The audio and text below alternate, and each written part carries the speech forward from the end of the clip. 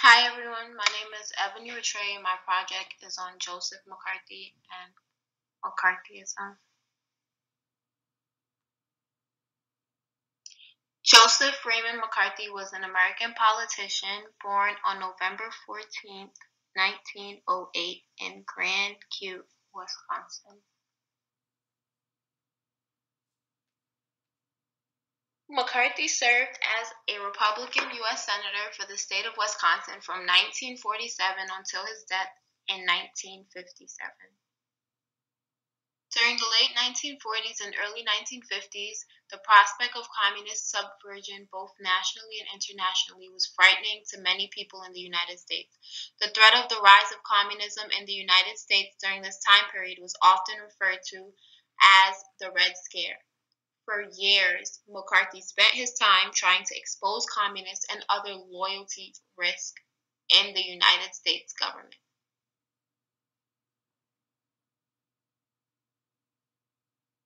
McCarthy rose to prominence in February 1950 after a speech given in Wheeling, West Virginia. During the speech, he claimed to have known hundreds of members of the Communist Party in which were working and shaping policy in the State Department.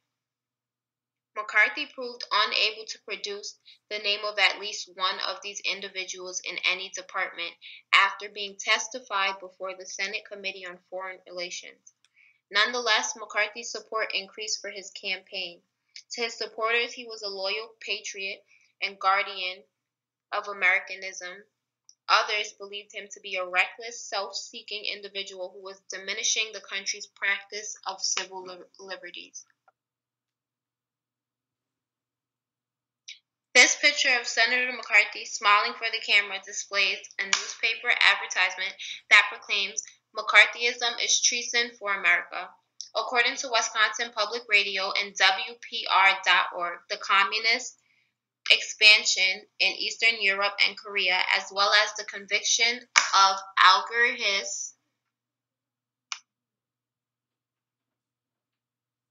encouraged American anxiety about the future. McCarthy capitalized on this fear to launch his campaign to eliminate the alleged communist infiltration of the American government. McCarthy's accusations prompted the Senate to form a special committee. They did not find much evidence to substantiate McCarthy's charges, but McCarthy continued his campaign.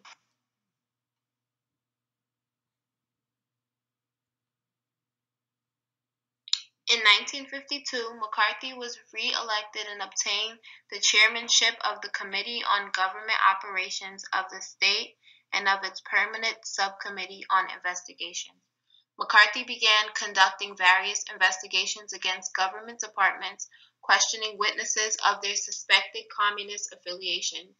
No evidence was found against these individuals, but the defamation resulting from the investigation caused humiliation, forcing many to leave their jobs.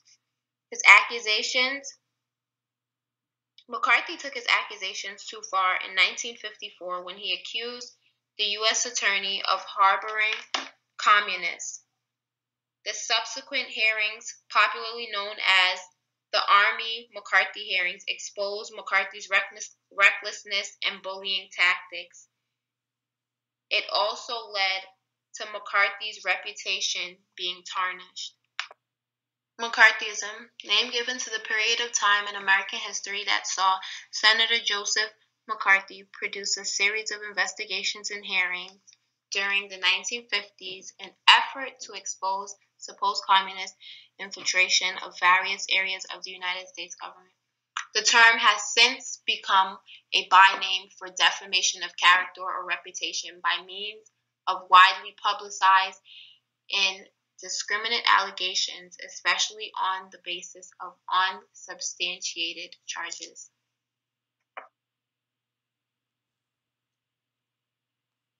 McCarthyism jeopardized justice because it is the practice of making accusations of subversion or treason without proper regard for evidence, which isn't fair.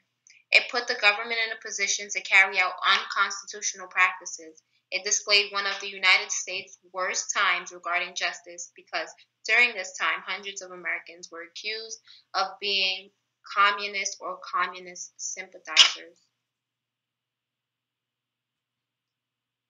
These innocent individuals became the subject of aggressive investigations and questioning before other government officials, committees, and agencies, not to mention the entire world.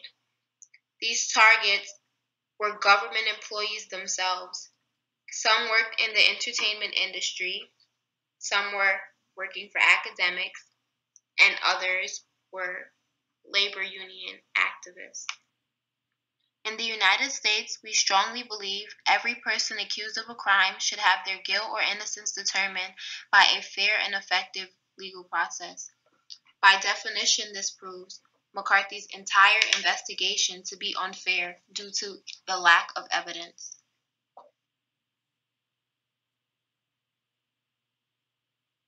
The significance of the McCarthyism era is how fear and power were abused to implement a series of detrimental behavior within the United States government.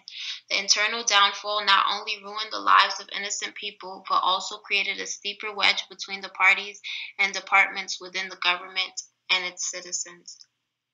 Today we use this era as a lesson, and we now know the correct way of determining guilt, innocence, and justice for all.